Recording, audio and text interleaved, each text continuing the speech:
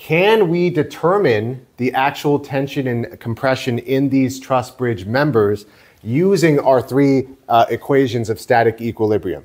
If we can, then we're ready to proceed and solve.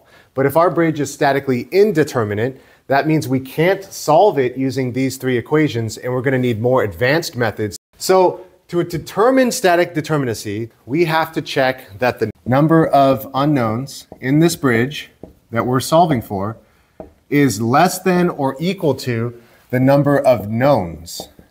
So what does that mean? Well, where are our unknowns? Where do those come from? Well, every member is an unknown force, right? So how many members do we have? 1, 2, 3, 4, 5, 6, 7. So the unknowns come from the members. And remember, we have 7 members in our truss, 7 unknown tension and compression values. But they also come from the reaction forces. We have how many unknown reactions? 1, 2, 3. Remember, we have RA, RCY, and RCX. So we got 3 more unknowns from our 3 unknown reaction forces. And remember, this has to be less than or equal to the number of knowns.